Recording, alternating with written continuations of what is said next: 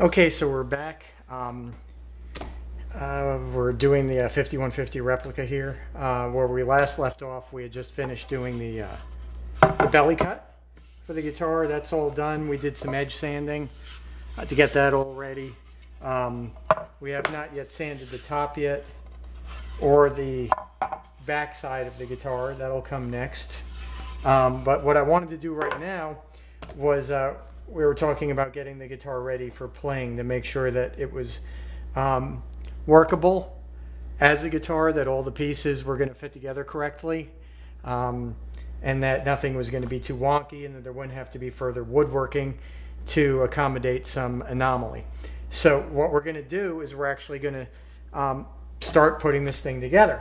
So like I said, I have a neck already that I had done a while ago to the Kramer banana sort of like shape.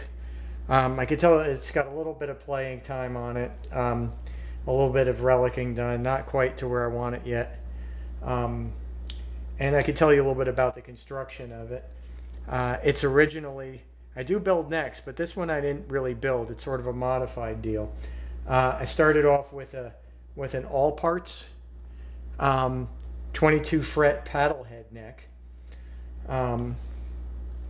It has all the features that you would want from a Kramer neck. I mean, I have some original beak necks and other necks. In fact, I was able to actually buy necks from Kramer in like 85 and 86 without bodies, which no other company I think in history would ever do. So they sent me actually untouched necks, no holes drilled in them, and I built a few guitars for myself that way. But anyway, this is like the closest thing I could find to what would be like a Kramer era construction. It has the skunk stripe, the vintage style truss rod, basically the area, the transition from where the nut would be to this sort of like upward move on the all parts neck allows for the sort of correct look. If you take a close look at Eddie's guitar, it looks like this line here actually extends into the nut. A lot of guitars, they have sort of like the banana starts a little bit further out and you get this extended sort of profile from the neck going out, and that's not really what his looked like. So the paddle head, I thought, had the best chance of kind of being turned into a authentic beak, and all you really had to do was add wood here. The paddle head was not quite wide enough to fit this part, so there is an extension or another piece of maple glued on right around here someplace to complete it. It's already drilled out for the Floyd Rose R2 nut for the shelf and all that. The other thing I did was I've got an Ernie Ball Music Man guitar, an Ed model, and the other thing I liked about the paddle head neck from all parts was how big it was. It was a very large, well, not very large. It wasn't like a boat neck or like a 1-inch thick, but it was bigger than what you needed. So I was able to basically work this neck down asymmetrically to sort of copy that Ernie Ball neck. And just like the original, the E strings have a tendency, if you're not used to playing it, for falling off the edges there. So it's very narrow up here. It's sort of round, but not very fat. And it's rounder on this side, on the bass side, and sort of a little bit flatter on the treble side. So it kind of, when your hand's on it, this part of your thumb, it feels comfortable. It's nice and round to ride under. But on the bottom side of the neck, there's not a whole lot of stuff getting in the way for your fingers to kind of come all the way across. And it's really a very comfortable neck to play, especially for someone that doesn't have enormous hands.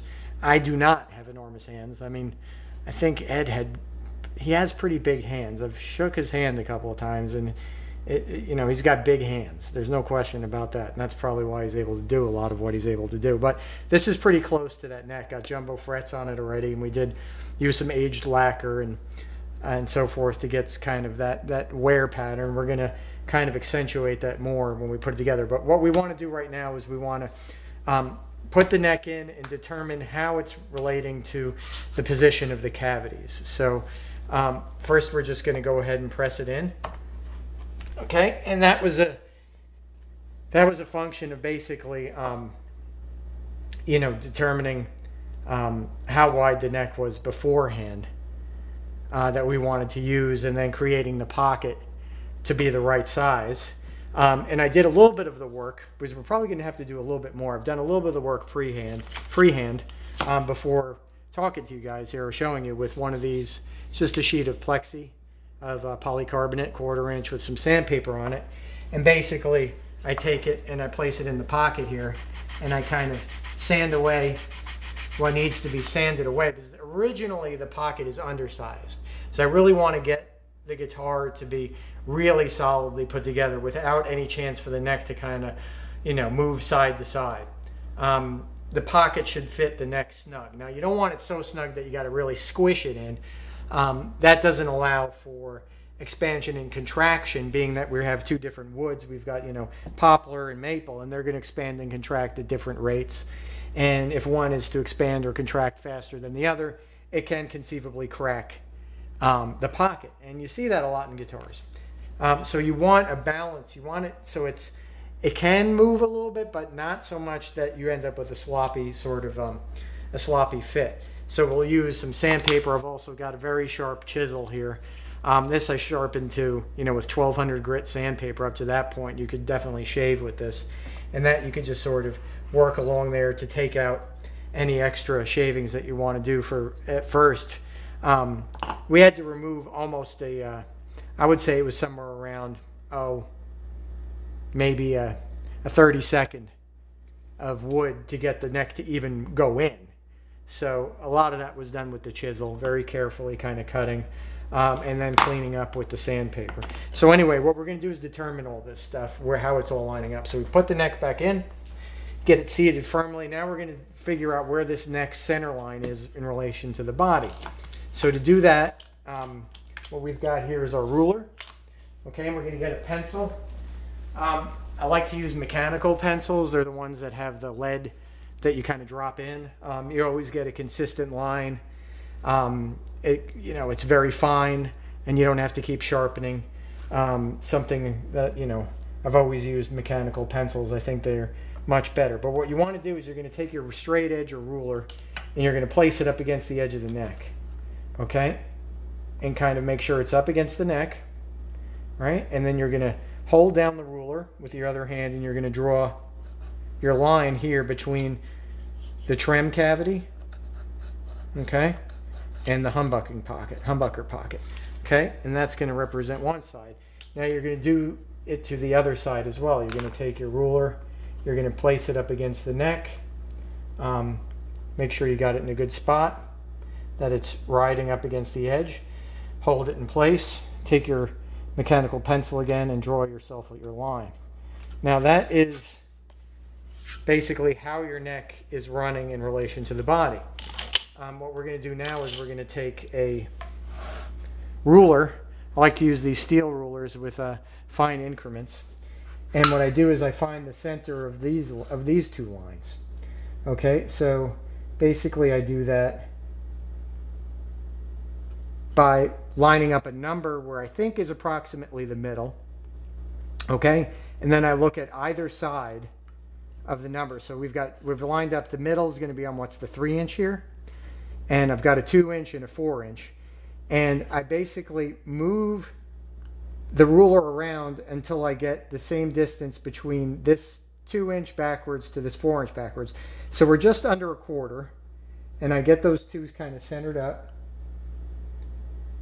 just 1/32 under a 1/4 inch from each side. And that determines our exact center line. So right there is where your center line is.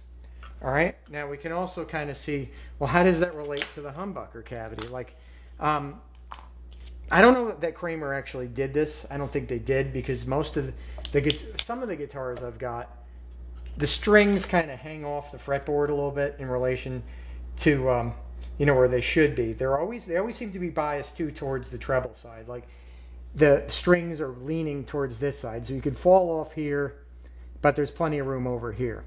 It always seems to be many guitars seem to suffer from that problem. But if you do this, when you're going to locate your bridge, which is what we're trying to do right now, and then make sure that it's in a good spot where you can actually get your humbucker to sit, in between the two E's without, having, it biased to one side or the other side too greatly, you'll find that the humbucker will sound better, and also obviously the guitar will play much better if the strings are somewhere on the fretboard and not falling off the edge.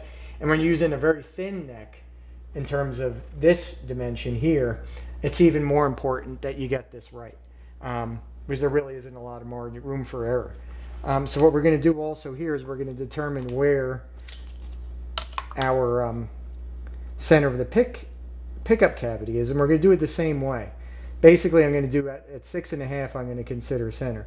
Or let's do 7. Let's do it that way. So we're going to line up 7, the 7-inch marker right here, or any marker really, to our center line that we've created by checking the neck. And we're going to move it back slightly, and we're going to see how is it in relation to this humbucker.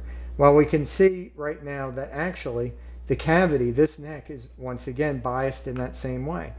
That there's actually there's more room on one side than the other. In this case, we're talking about we only really have to adjust the neck to move maybe a 32nd of an inch to get it perfectly in line with this cavity. So there's not going to be a whole lot to do at all.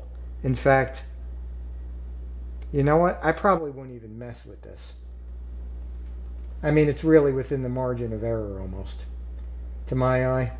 It looks like we're already pretty much right in the middle there. So I think what we've got is our neck's in a good spot. It's still a little tiny bit tight, so I'm going to show you what we want to do there is basically take our paper, right?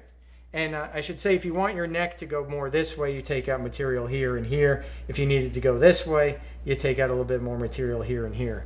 I mean, that's pretty self-explanatory. But we're going to go ahead and just remove a little bit more material here, just to create a little bit of a relief there for the neck, to do a little bit of expansion and contraction.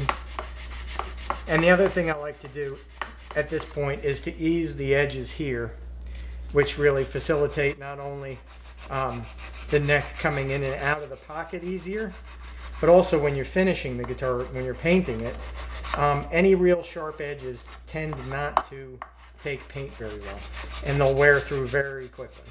So a little bit of an easing of the edge is a good idea all the way around the pocket. It also will help discourage any chipping, because there's really no sharp edge for a chip to start on. So we got a little bit of easing going there. I'm going to take off some of this paper here to do this and kind of ease the edge here as well. Now, I should also tell you we're going to put in a little divot here as well for the truss rod adjustment, and that neck is a heel adjust, because that's Ed's guitar had that, all the Kramers had that little sort of adjustment thing there. And to do that, what I like to use is just what's called a rat tail file, and it's just a round file, and you just find the center of the cavity and just kind of sand away. If you don't want to spend money on a file, you could just get anything like a pen. A pen will work. For instance, you might take something like a Bic pen, right? And you might take a piece of sandpaper and wrap it around the Bic pen like that. And now you have sort of a file, and you can kind of guesstimate where that's at and go ahead. And as you can see, it's already started. You can make yourself your little truss rod access sort of notch there. I don't know if you could get an idea of what that looks like, but you know, it's not very difficult to create. So we'll be doing that also in the final sanding. So I think it's a good spot to leave right now. We've determined where the center is. It looks good to the pickup. I have a vintage Floyd Rose from the 80s coming, which was off a Kramer guitar. And when I get that in, I'm going to go ahead and show you how you install a Floyd Rose in terms of locating the posts, drilling the posts, the type of bits that you want to use, the depths, all that kind of stuff. So that should be pretty cool. So that should be here in a couple of days. Maybe we'll do some more finish sanding, maybe put that in, put that little notch in while we're wasting time waiting for the part. But it looks like we've got ourselves a guitar that is on its way to being playable. So I think we'll just leave it here today, and we'll see you later.